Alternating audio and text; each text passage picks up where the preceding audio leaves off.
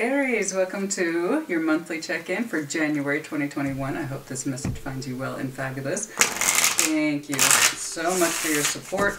We are expanding videos on Sassy Scorpion Tarot, and I am absolutely thrilled. In the future, the monthlies will be released with probably general love readings, but for this week it's just the monthlies, okay? What's going on? What's going on? I decided to take some time for myself. But yeah, no, we're going to be increasing, baby. Now, monthlies, what does that mean? It could be a combination of things. It could be love. It could be career. It could be sexuality. I never know, all right? It's the monthly check-in. Let's see what you're doing overall for the month. Some folks get career stuff. Some folks get the love stuff. We'll know when we know, yeah? What's going on? Show me what I need to see, please, for Aries. What's going on with that current energy? Show me energy, please. Show me Aries energy for January 2021. What's going on for that energy, please, for Aries 2021? I like to think I'm professional, but, you know. Every now and again, yes, yours truly is human. All right, show me that current energy, please, for Aries 2021. Hell yeah, nice, baby. Nice, Knight of Wands. Good. Good job, honey. Great way. Aries is like, I'm going to kill it in January 2021. Good job, Knight of Wands. Yes, gorgeous. Putting their fire back out there into the world, experiencing life, feeling the motivation to get back out there. It does not have to be romantic or sexual. It could simply be your lovely fire energy exuding itself, putting yourself out into the world. Lovely. Okay, what is important to Aries for January? What is important for Aries to understand or realize or appreciate for January? Consider those options carefully, honey. Especially if you're just putting yourself out there.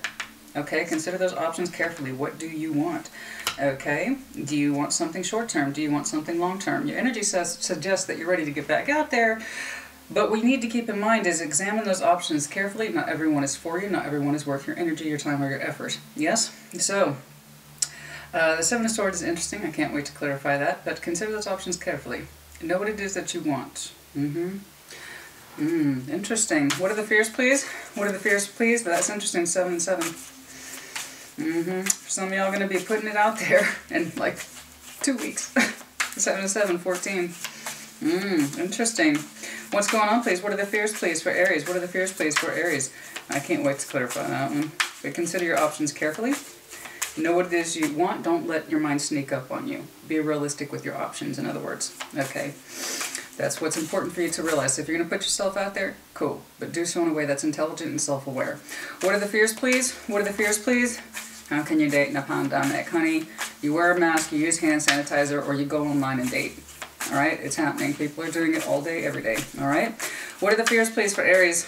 Any fears, please? Yes. That things may not work out. That you may not be able to make things work with the people you are seeing. Is now the time. You want to. Your fears, not being able to make this thing work. Interesting. Okay. What is supporting Aries at this time? Oh, yes. The Lovers. Oh. The Lovers. Gemini energy. Let me know if you are experiencing a Gemini energy. So there's someone that you want more than the others, and you don't know if you can make it work with that person specifically, but you're trying to figure out if you should keep your options going or not. Ooh, so there's your Seven of Swords conflict. What do I do? Do I keep exploring my options? Or do I try to make things work with this lover? Oh, yes. What are the obstacles, please? Just to FYI, the monthlies should go faster than general love readings. General love readings, hello, they're much more extensive, okay? But this should go faster. What are the obstacles, please? What are the obstacles, please, that Aries needs to keep in mind? What are the obstacles, please, that Aries needs to keep in mind? What's going on there? And what are the obstacles, please, for Aries? What are those obstacles, please?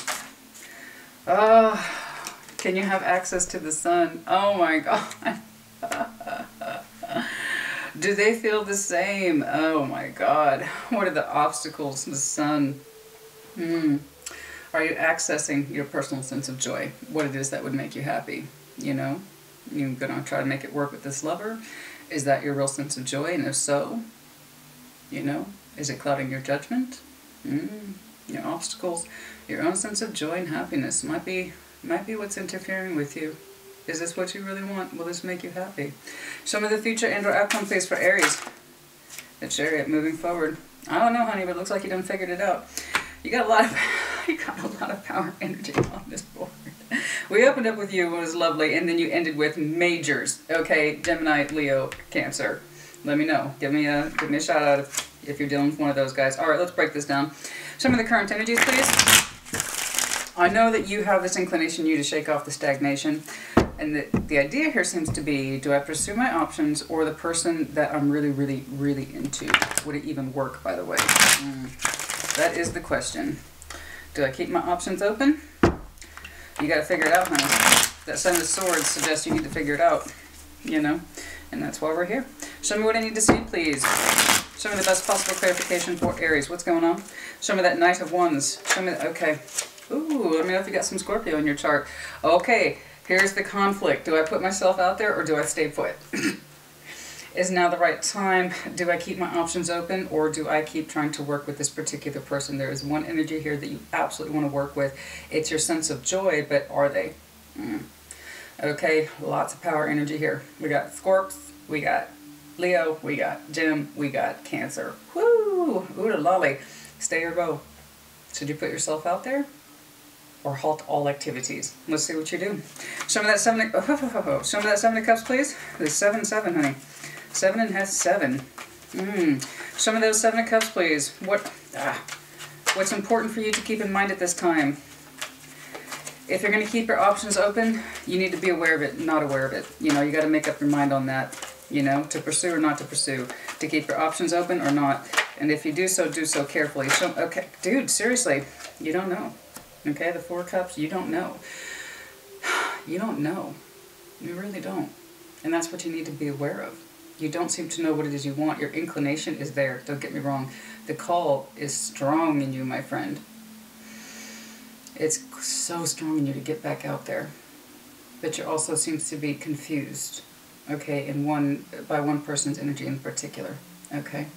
Be aware of it before you set foot out. So that would explain this conflict. Go, stop, stop, go. What are we doing? Exactly. So in other words, perhaps you are not ready to leave this meditative energy. Okay? Sometimes we have to be stuck, as much as we don't like it. Sometimes we have to be in order to work our shit out. So before you proceed, know what it is that you want, yes? This is what you need to be made aware of at this time. I know that conflict for you don't go so good, honey. You got rocket fuel. You like to be decided. You like to be on the go. Show me that 7 of Swords, please. Show me that 7 of Swords, please. Yeah, look at it. 4, 7, 7, 4, and 4. That's both add up to 11, 11.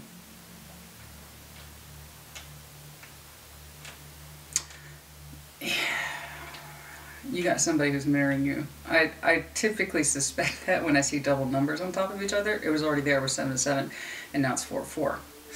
They think about you as much too. So what's the problem? The fears. Is it going to work out? 3 of Pentacles.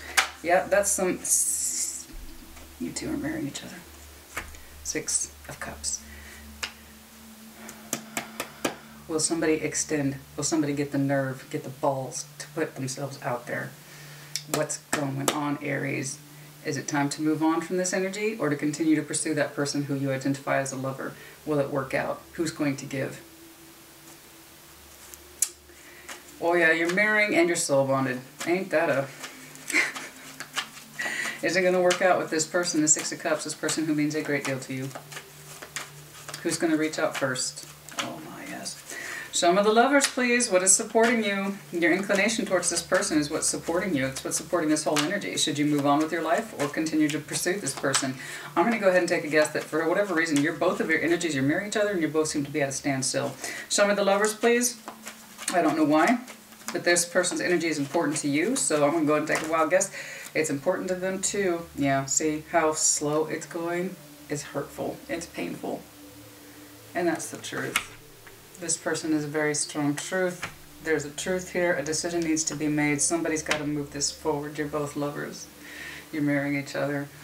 You both want to move things forward, but you're both terrified that things may not work out. So should you put yourself back out there? And Death is saying you want to, but you're also not allowing yourself to because this connection's so fucking powerful. and simultaneously slow. Show me the sun, please, as your obstacles. So, is this person your true sense of happiness? Show me the sun, then. Is this idea of convincing ourselves that this person is absolutely it? Is that the idea that's keeping you in place? They are my sun, they are my future, they are my happiness. Are they, though? Is that what's keeping you in gridlock for moving on with your life? Okay? You know, I see this conflict with the lovers all the time. Two souls that were meant to come together, but for whatever reason they can't get on the same fucking page, and it causes the great divide, the great conflict in us. Oh. It's those expressions of love, the Knight of Cups, that keeps you in your thoughts. You meditate on it. You meditate on it a great deal. The love that was expressed between you two, it kind of is what stays in your hand or keeps you in place. It's a place of healing, which is good news. So you're at that point now where you're evaluating all those love messages and you're healing. So you're not just locked in your head about it like Eight of Swords. I'd be more concerned if there was Eight of Swords there. It's not Four of Swords. It's more of you recognizing the difference, what's keeping you in place with this person's energy. Was the old love messages. Does this really make me happy? These old messages, these old love messages that were passed forth between us, passed back and forth. Does it really mean all that? Does it really amount to much? Show me the Chariot, please. Show me the Chariot, please. Show me the Chariot, please. It's moving so terribly slow. The World. Over the Chariot. Show me the World, please.